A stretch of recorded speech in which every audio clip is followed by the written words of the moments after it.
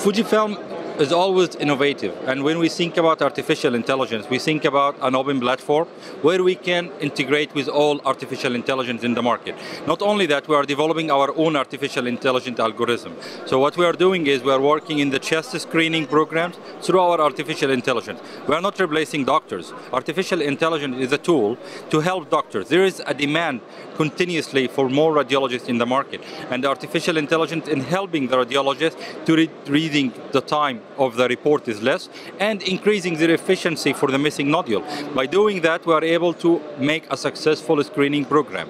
And artificial intelligence is a leader for that.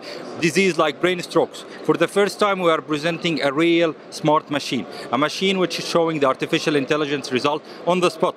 So you don't need a doctor beside the machine. The machine will tell you the primary finding through the algorithm of artificial intelligence, and then the doctor will intervene in the later stage. Can you imagine, Pipes, how much saving life we can do? Arab Health is the biggest showcase for us, where we release new product, we meet our distributors and partners, where we show to our customer what's coming next, what is in the Japanese technology is going to come to the Middle East and Africa region.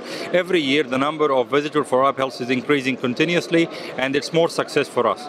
It's an always pleasure and honor to be partnership with Arab Health to increase this growth of Arab Health. You see the number of increasing, and it's more successful. It's becoming the major iconic exhibition in all the region every year. Everybody's waiting for Arab Health.